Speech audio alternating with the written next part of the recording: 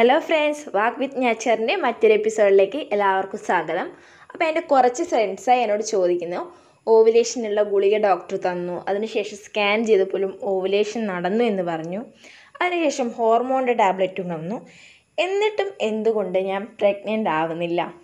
അപ്പോൾ പ്രഗ്നൻസിക്ക് വേണ്ട ചില അത്യാവശ്യ ഘടകങ്ങൾ എന്തൊക്കെ ഉണ്ടായാലാണ് നമ്മൾ പ്രഗ്നൻ്റ് ആവുക, എന്തിലൊക്കെ ഉണ്ടാകുന്ന തകരാറ് കൊണ്ടാണ് പ്രഗ്നൻ്റ് ആകാതിരിക്കുന്നത് എന്നുള്ള കാര്യമാണ് ഞാൻ ഈ വീഡിയോയിൽ പറയാൻ പോകുന്നത്. അപ്പോൾ അതിലാദ്യം ഓവുലേഷൻ നടക്കുക എന്നുള്ളതാണ്. അതായത് അണ്ടം പൊട്ടി പുറത്ത് വരുന്നതിനെയാണ് ഓവുലേഷൻ എന്ന് പറയുന്നത്. അങ്ങനെ ഓവുലേഷൻ നടന്നാൽ മാത്രം പോരാ, ആ പുറത്ത് വന്ന ഓവത്തിന് അല്ലെങ്കിൽ അണ്ടത്തിന് നല്ല ആരോഗ്യം കൂടി വേണം. മറ്റൊരു ഇമ്പോർട്ടൻ്റ് ആയിട്ടുള്ള ഘടകം സ്പേമാണ്. സ്പേമിൻ്റെ കൗണ്ട്, മോട്ടിലിറ്റി, അതിൻ്റെ ആരോഗ്യം, ഇതും വളരെ ഇമ്പോർട്ടൻ്റ് ആണ്. അപ്പോൾ അടുത്തതായിട്ടാണ് ഫീമെയിൽ റീപ്രൊഡക്റ്റീവ് സിസ്റ്റം. ഇതിൽ ഫസ്റ്റ് വരുന്നത് അനാട്ടമിയാണ്. അതായത് നമ്മുടെ എല്ലാ ഓർഗൻസും അതിൻ്റെതായ സ്ഥാനത്തുണ്ടാവുക, അതിൻ്റെതായ രൂപഘടനയിലുണ്ടാവുക. ചെറിയ ചെറിയ ഡിഫക്ട്സ് ഒന്നും വലിയ പ്രശ്നമാകുന്നില്ലെങ്കിലും ചില വലിയ ഡിഫക്ട്സ് ഒക്കെ പ്രഗ്നൻസിക്ക് തടസ്സമായിട്ടുണ്ടാകാറുണ്ട്. ഇത് വളരെ അപൂർവമായി സംഭവിക്കുന്ന ഒന്നാണ്. മറ്റൊരു ഇമ്പോർട്ടൻ്റ് ആയിട്ടുള്ള കാര്യം സെർവൈക്കൽ മ്യൂക്കസ് ആണ്. അപ്പോൾ സെർവിക്സ് പുറപ്പെടുവിപ്പിക്കുന്ന ഒരു ഡിസ്ചാർജിനെയാണ് സെർവൈക്കൽ മ്യൂക്കസ് എന്ന് പറയുന്നത്.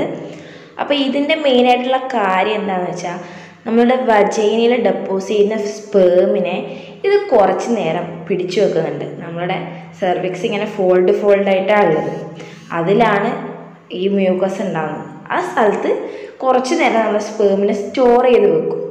എന്നിട്ട് അവിടുന്ന് ഒരു സെക്യൂരിറ്റി ടെസ്റ്റൊക്കെ ചെയ്തിട്ട് മാത്രമേ ഉള്ളിലേക്ക് കടത്തി വിടൂ എന്നാണ് പറയുന്നത്.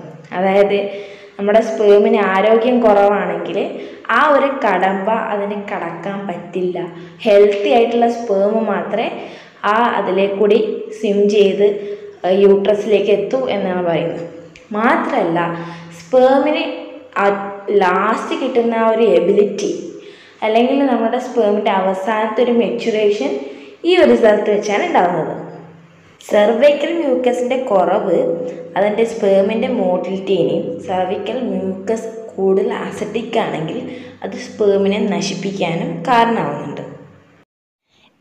ഇനി ഈ സ്പേം നമ്മുടെ ഓവത്തിൻ്റെ അടുത്ത് എത്തി അത് ഫെർട്ടിലൈസ്ഡ് ആയിട്ട് തിരിച്ചു വരുന്നത് ഫാലോപിയൻ ട്യൂബ് വഴിയാണ്. അപ്പോൾ ഫാലോപിയൻ ട്യൂബിൽ ആവശ്യത്തിന് ഫ്ലൂയിഡ് ഉണ്ടാവണം, അതിൻ്റെ സിലയുടെ പ്രവർത്തനമൊക്കെ നേരെ നടക്കണം, അതിൻ്റെ സ്ട്രക്ചർ നേരെയായിരിക്കണം. ചില സമയത്തൊക്കെ ട്യൂബിൽ ബ്ലോക്കൊക്കെ ഉണ്ടെങ്കിൽ പ്രശ്നം ഉണ്ടാവാം. അങ്ങനെ ആ ഒരു കടമ്പയും കൂടി കഴിഞ്ഞ് യൂട്രസിലെത്തിയിട്ട് ഇംപ്ലാന്റേഷൻ നടക്കണം. അതായത് ഈ ഫെർട്ടിലൈസ്ഡ് ആയിട്ടുള്ള ഓവം നമ്മുടെ യൂട്രസിൻ്റെ ഭിത്തിയിൽ, എൻഡോമെട്രിയത്തിൽ ഒട്ടിപ്പിടിക്കുന്ന ഒരു പ്രോസസ്സിനെയാണ് ഇംപ്ലാന്റേഷൻ എന്ന് പറയുന്നത്. അപ്പം എൻഡോമെട്രിയത്തിന് ഉണ്ടാകുന്ന പ്രശ്നങ്ങൾ, തിക്നെസ് കൂടിയാലും കുറഞ്ഞാലും, ഫൈബ്രോയിഡ് പോലുള്ള പ്രശ്നങ്ങളൊക്കെ ഇതിനെ നെഗറ്റീവായിട്ട് ബാധിക്കാം. ഇതൊക്കെ മെയിനായിട്ട് വരുന്നത് ഹോർമോൺ ഇംബാലൻസസ് കാരണമാണ്. ഇതൊക്കെയാണ് മെയിനായിട്ട് വേണ്ട കാര്യങ്ങൾ. ഇനി ഇത് കൂടാതെയുള്ള ഒന്ന് രണ്ട് കാര്യങ്ങൾ വെച്ചാൽ നമ്മുടെ ഇമ്മ്യൂണിറ്റിയാണ്. അതായത് നമ്മുടെ പ്രതിരോധ ശേഷി. നിങ്ങൾക്ക് പൊതുവേ ഒരു അലർജി ഉള്ള ഒരാളാണെങ്കിൽ നിങ്ങൾ സ്പേമിനോടും അലർജിക്കാണോ എന്ന് ടെസ്റ്റ് ചെയ്തത് നല്ലതാണ്. കാരണം ചിലവർക്കൊക്കെ സ്പേമിനോടൊരു അലർജി കാണിക്കാറുണ്ട്. മറ്റൊരു കാര്യം നോക്കേണ്ടത് നിങ്ങൾക്ക് ഓട്ടോ ഇമ്മ്യൂൺ ഡിസീസസ് ഉണ്ടോ എന്നാണ്. അതായത് നമ്മുടെ വാദം അല്ലെങ്കിൽ സോറിയാസിസ് പോലെയുള്ള അസുഖങ്ങൾ, നമുക്ക് സ്ഥിരമായിട്ടുള്ള ജോയിൻറ്റ് പെയിനോ അല്ലെങ്കിൽ സ്കിൻ പ്രോബ്ലം, കാരണമില്ലാത്ത പനി, ഇതുപോലെയുള്ള സംഭവങ്ങളൊക്കെ ഉണ്ടെങ്കിൽ അതും കൂടി ഒന്ന് ടെസ്റ്റ് ചെയ്യുക. കാരണം ഓട്ടോ ഇമ്മ്യൂണിറ്റി ഉള്ളവർക്കും പ്രഗ്നൻസി കുറച്ച് ഡിഫിക്കൽട്ടായിട്ടുള്ള ഒരു കാര്യമാണ്. അപ്പോൾ ഇന്നത്തെ വീഡിയോ നിങ്ങൾക്ക് യൂസ്ഫുള്ളായെന്ന് കരുതുന്നു. എല്ലാ കാര്യവും ഞാൻ കവർ ചെയ്തെന്നാണ് വിശ്വസിക്കുന്നത്. അപ്പോൾ മറ്റൊരു വീഡിയോ ആയിട്ട് വീണ്ടും കാണാം.